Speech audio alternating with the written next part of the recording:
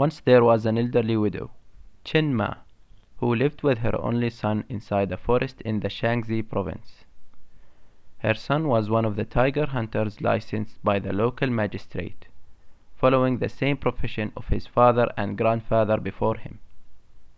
His share of the profits from the sale of tiger skins, meat and bones was sufficient to keep the small mud hut well provisioned for himself and his old mother. All was well until a particularly bitter winter. During a snowstorm, Chen Ma's son was separated from his fellow hunters and became food for a hungry tigress. After her initial shock and grief subsided, Chen Ma took stock of her own utterly desperate situation. An old woman left all alone.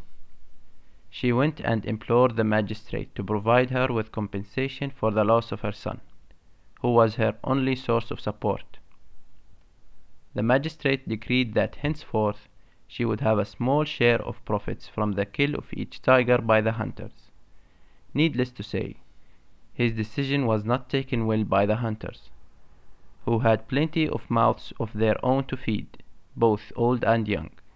So, when the hunters succeeded in killing the tigress that ate Chen Ma's son, they decided not to give her a share of the profits.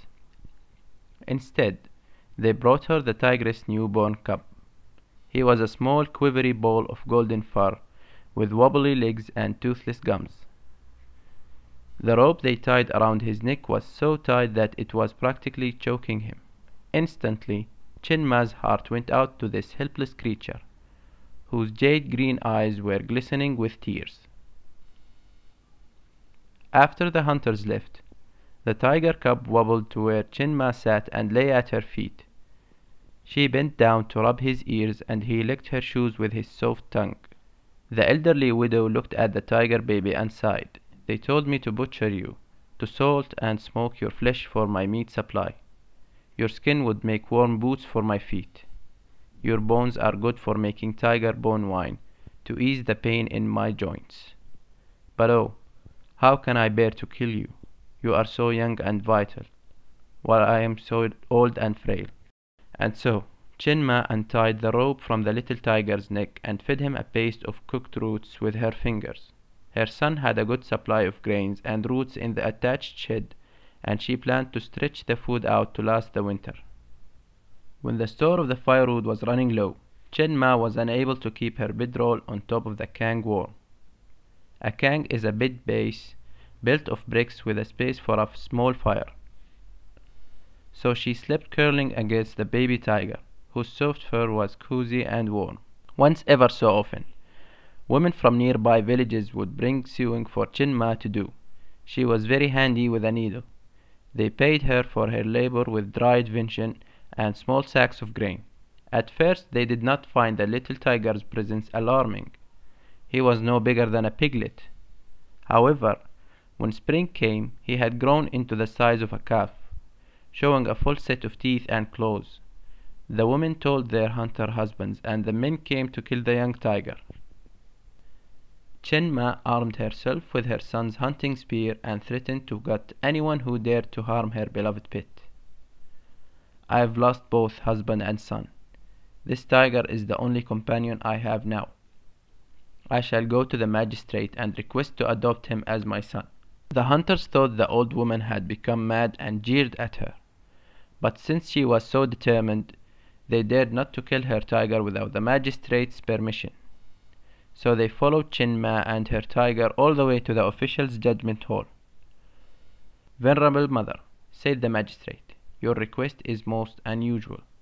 Are you not afraid that some day the tiger might revert to his wild nature and devour you?" "Honorable sir," replied the old widow with tears in her eyes, "what is there to fear? I have lived too long. The only worry I have now is being left utterly alone. Please let me adopt this young tiger, for he has become like a son in my affections." The kindly magistrate did not have the heart to refuse such an ancient woman's pleading, so he had his assistant draw up a document for the tiger's adoption. In order to protect the tiger from the hunters' arrows and spears, the magistrate ordered a large copper pendant made to hang around the beast's neck. The words "Fu Chi" were engraved on the pendant, meaning tiger son. To show her deep gratitude, Chen Ma knelt down in front of the magistrate and knocked her forehead 3 times. Then she led Fu Chi back to their home in the forest. By next winter, Fu Chi had grown into his maximum size. Chen Ma's hut was in danger of collapsing whenever the tiger became playful.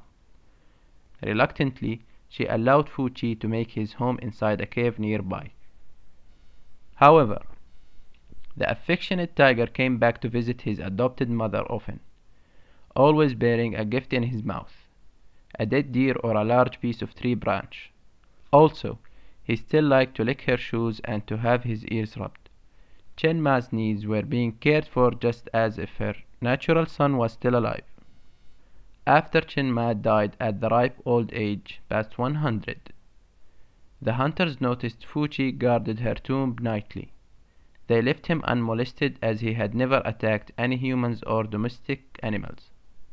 This went on for a number of years, and then one day the tiger was seen no more.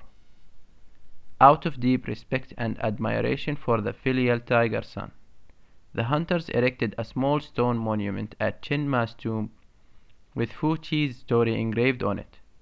Henceforth, Fu Chi became a household legend in that part of Shaanxi province.